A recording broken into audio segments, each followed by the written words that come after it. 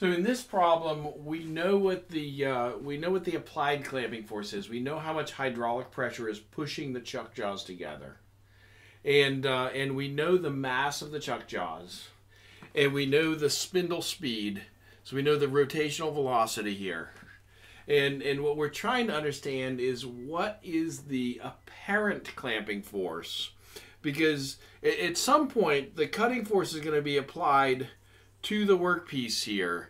And for the sake of the problem, we're going to assume that all of the cutting force is trying to move the workpiece in the fixture. So it's either trying to make it stop rotating while the chuck continues to rotate, or if we're pushing in this direction, if we're doing an outside turning operation, it's trying to push the workpiece back into the chuck.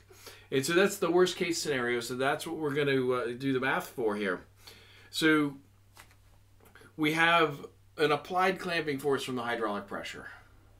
As soon as the spindle starts to spin, each of the jaws are going to be pulled away from the center with centripetal acceleration.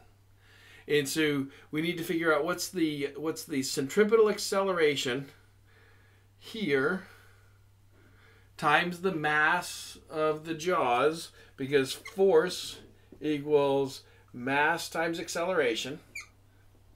So we know if we know the force of the jaws pulling apart caused by that acceleration, we know the clamping force in caused by the hydraulic pressure.